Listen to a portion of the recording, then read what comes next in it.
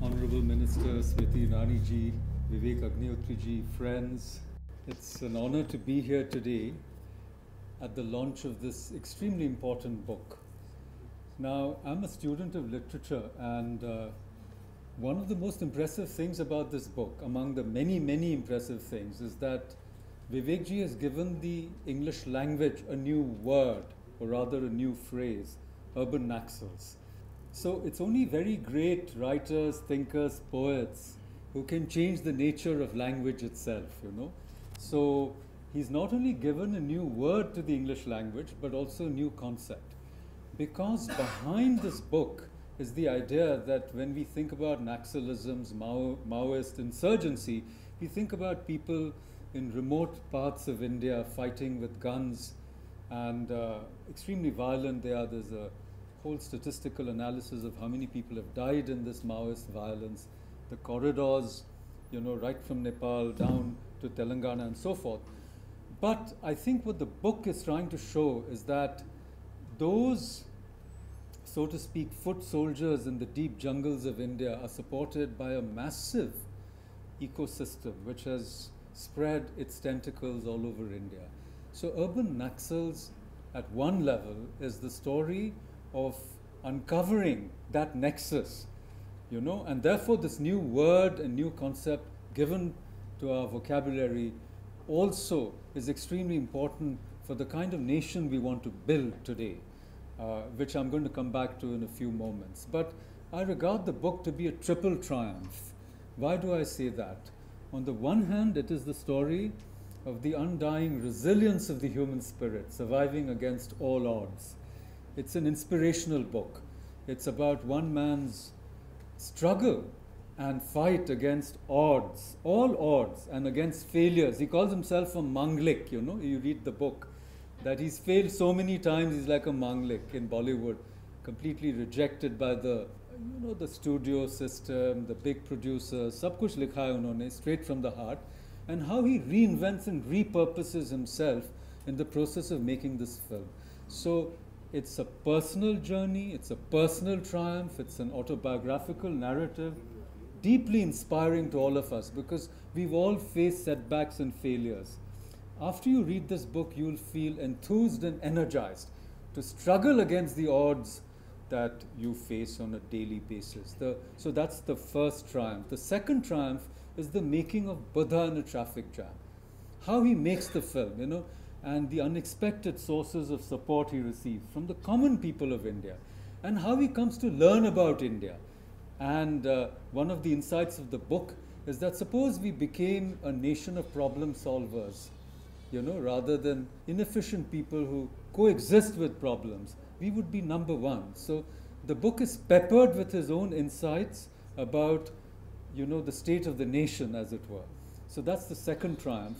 And of course, the third triumph is this fascinating analysis of this problem that plagues us in India. And just this morning, we were in a video conversation, and we were thinking about how we have to wean away the youth from the doctrine of pseudo-revolution. Why do we call it pseudo-revolution? Because these revolutions are non-starters. It was said famously of the French Revolution that the revolution eats up its own children. But no revolution really in the history of humanity, if you define revolution as an armed overthrow of established authority, has actually succeeded. So how to wean away the youth from these ideas, sometimes they are romantic ideas, because the youth is idealistic after all, right, of pseudo-revolution, and to take them towards the idea of the Indian Renaissance, which is of course 164:46 about Ekam Sat Vipra Bahuda Vadanti. That is by a sage called Dirgha Tamas. The name of the sage is Dirgha Tamas. So some people think that he was probably blind, you know? So that's a theory. But in the list of the deities mentioned, Garutman is a deity. So let me read you the translation, Griffith's translation. They call him Indra, Mitra, Varun, Agni, and he is heavenly, nobly winged Garutman. And so it is a Rig Vedic deity which we have forgotten, Garutman.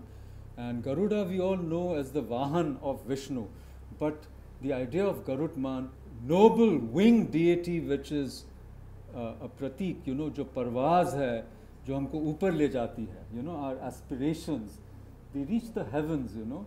So I wish Garutman all the best. I hope you produce brilliant books which influence people in India. And now let me end. I was thinking, you know, when Ashokji was speaking, the importance of this place, Bharatiya Vidya Bhavan. He mentioned K.M. Munshi ji, who founded it. But we often forget that K.M. Munshi ji's teacher was Sri Aurobindo. And I was just thinking of something that Sri Aurobindo said in 1905 when he was teaching in Baroda College. He was vice principal of Baroda College. And he wrote a stunning revolutionary pamphlet, revolutionary, but of a different kind, right? The inner revolution, we were talking about this today. India has stood for the inner revolution and outer evolution.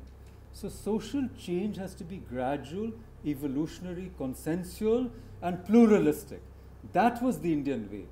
But the inner revolution you cannot compromise, whether you call it Swatantra, Swarajya, or different notions of enlightenment, which are very different from the Western ideas. Buddha's notion of nirvana. So we always, in India, we stand for the inner revolution and outer evolution. Anyhow, so Bhavani Mandir was this pamphlet that Sri Aurobindo wrote, and I want to end with a quotation, if I might, with your permission, from Bhavani Mandir. And Sri Aurobindo says, "For what is a nation? What is our mother country? It is not a piece of earth, not a figure of speech, not a fiction of the mind. It is a mighty Shakti, composed of the Shaktis of all the millions of units that make up the nation. Just as Bhavani Mahisha Mardini sprang into being from the Shakti of all the millions of gods assembled in one mass of force and welded into unity. The Shakti we call India, Bhavani Bharati, is the living unity of the Shakti of all these billions of people. But she is inactive, imprisoned in the magic circle of tamas, the self-indulgent inertia of ignorance which we have to emerge from." And I think that this book is going to inspire us, and it is precisely this idea of Bhavani Bharati that Urban Naxals want to destroy, because they want a weak state which can be manipulated by external powers, exploited economically, and a fragmented and divided society. So this is the conspiracy or the agenda, and they've actually even put a date on it, 2025.